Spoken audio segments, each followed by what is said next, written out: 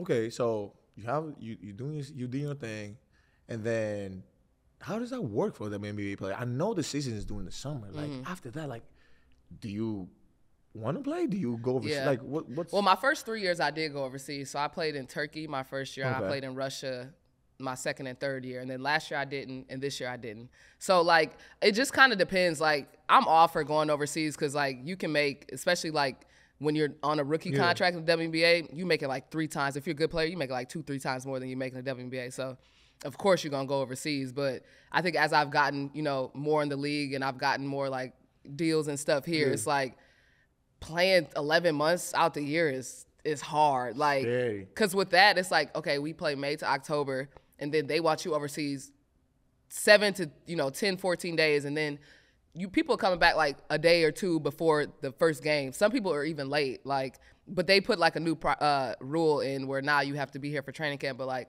my first couple of years, I was coming back like 3 days before the first game. So that's really playing year round. It's like, and it's not sweet overseas. You know about overseas. Oh my it's like, God, bro. That's so tough. So it's like you playing too hard. And especially being like, you're really a foreigner when you go overseas and play in their country. They not having it. So it's like everybody going at job. That's what I'm saying. Everybody's going at you. So you just getting pounded for 11 months straight.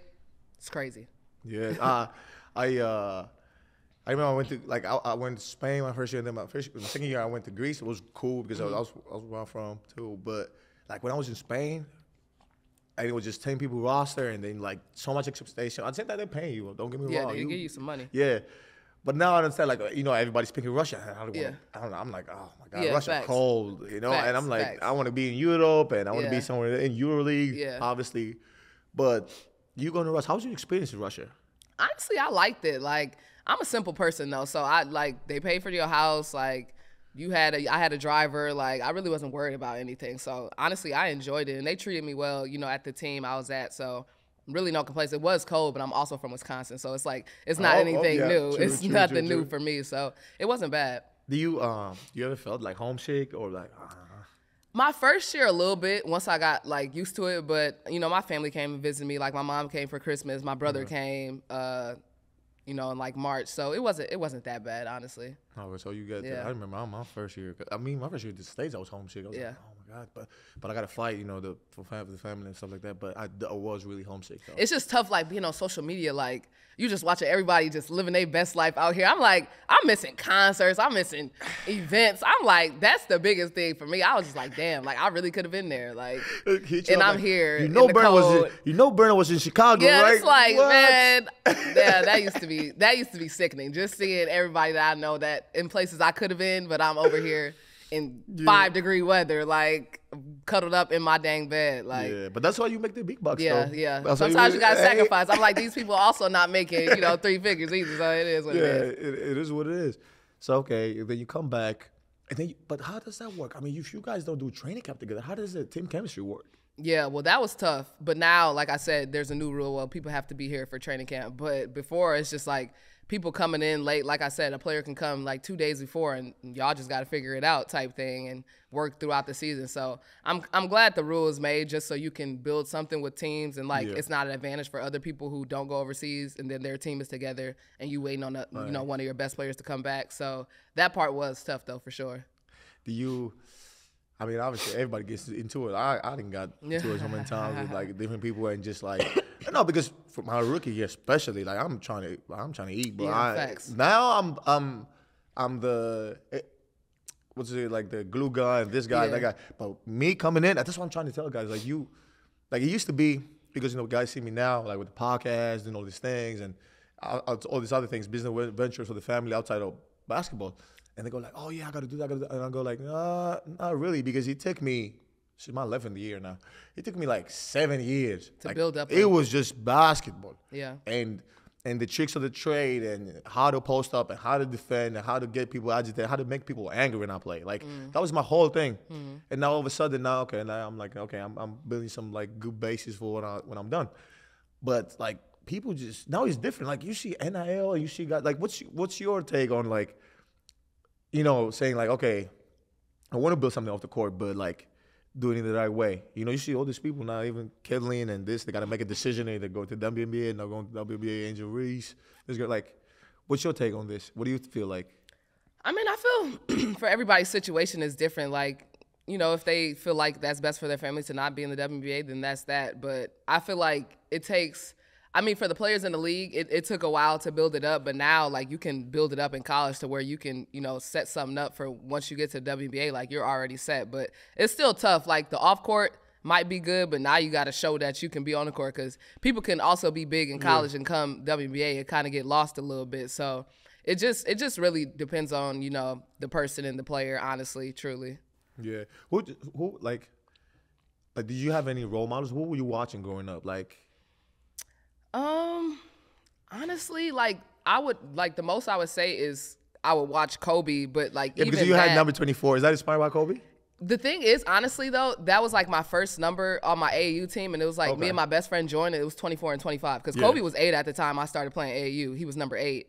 So, like, it just so happened to, you know, work out that way. So I like to say I was the first 24, even though nobody in the world cares. But I like to say I was the original. Yeah. Nah, but yeah, so that's really the story of how it happened. But then, obviously, I kept it, and then I love Kobe, too, so it just worked out. Yeah. But, yeah, that's how I got that. I mean, by the way, Kobe's your, like, dog's name, too, right? Yeah.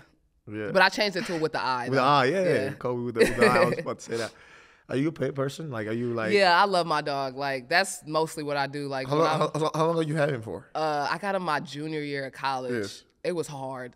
I had to give it to my mom for a little bit, because I'm like, this dog, I'm waking up every morning. He done pooped in the cage, pooped in the house. I'm trying to go to school. I'm like, man. But he's perfect now. He's so good. So you had him since college?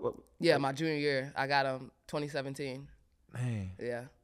Well, do you say, okay, now, because of my college, like, were you a star in college? Yeah. Were you a bigger star than Pat Connaughton, though? I mean, that's not kind of. Once I won that national championship, I was. Yes. Yeah. Pat, he was a bucket, though. He definitely, you know, made his place in Notre Dame. You know, I have like 3 guys I've been teammates from Notre Dame. Really? It's been Pat Connaughton. Pat, who else? Jurian Grant. Oh, you played with Jurian. In New York. Yeah. We played together. And then I played with Zach August overseas. He's from Greece, so he's Greek, so we played together. They were all like the same class, too, right? Yeah. They were I think I was a freshman when they were a senior, but they were good. Yeah. So how did Notre Dame treat you? They treat you good? Yeah, they treated me great. I love Notre Dame. Like, I love Notre Dame, honestly. Like, the coaching staff, the place, like, it's like a big family, honestly. And especially now, like, that I'm out of it, like, alumni, they always support, you know, whatever you do. Like, and if you have something Notre Dame on, or if they know you went to Notre Dame, you could be in the airport, they're gonna say go Irish. Like, it doesn't matter who it is. So Notre Dame's just like a big family. What is the biggest thing you miss about it? Anything you miss about college? The free everything. You get free food. You get, you know, charter flights with the food. They feeding you everywhere you go for free. I miss that. You got to pay for your food on the road here. But I think you said about charter flights. So in WNBA, how do you guys fly? Commercial. Commercial? Yeah. And it's crazy. You go from college, like, we chartered everywhere in college to go into the pro, and now you back on commercials. It's tough. Hopefully in a couple years, you know. Let's switch it up. Yeah, we going to have to switch. Like, we charter for playoffs now, so that's a step, but we need to charter every game. It just saves so much. Like, oh, yes, you do. You guys do go. Because I heard there was an article that came out that the team got fined. Oh, yeah. It's like you finding people for making it easy. Like, if an ownership wants to give them a plane, because I think it was New York. Was it New York? Because he owns the Nets, too, so he got money. So they was, I guess, for like a while, they were just secretly just chartering everywhere. I'm like, but then they end up getting caught. I don't know how. Somebody was hating. Somebody seen them like, hey. They hate me, bro. I'm allergic. You know one of the things, obviously, I'm allergic to shrimp. Oh, really? But I'm allergic to haters, bro. Yeah, nah, facts. Hating that. Facts. I hate haters. Like, I'm allergic to people gotta, like, my whole thing is like, what's for you is for you. Like, you hating on the next man isn't gonna get you that. Like, you know, your path, what God has for you is for you. So I never hate, like, whatever it is. That's why I'm like, I don't even think about the NIL stuff, because what is me saying, oh, these college girls got it right, gonna do for me? Like, nothing. So I don't even worry about it.